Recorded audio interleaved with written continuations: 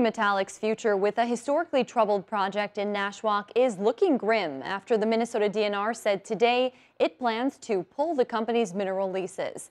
The agency gave Mesabi Metallics a May 1st deadline to meet certain requirements in order to keep working on the former SR site. Among those requirements was the company proving it had $200 million immediately available for the project. The agency also gave the company deadlines, including completing construction of the pellet plant and shipping at least 3 million tons of pellets by the end of 2020. According to the DNR, none of those requirements were met. Mesabi has 20 days to prove otherwise, or the lease will officially end. Officials with the company said the pandemic delayed the remainder of the $200 million payment, and they expect it to be paid in full in the coming weeks.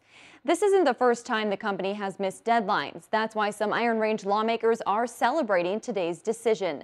State Representative Julie Sandsted said it's a new day for the region, and she hopes to see Cleveland Cliffs take over.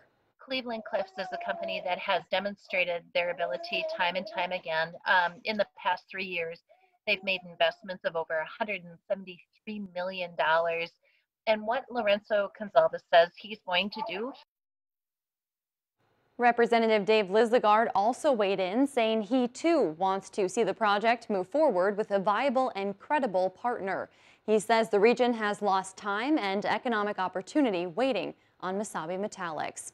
Cleveland Cliffs is also reacting to the news tonight. The company owns land and has mineral rights near Mesabi Metallics project. In a statement to CBS 3 tonight, Cliffs president and CEO Lorenzo Gonzalez said Cliffs applauds the DNR's decision today, adding, as soon as the leases are legally terminated, Cliffs is ready to step in and develop the Nashwauk project.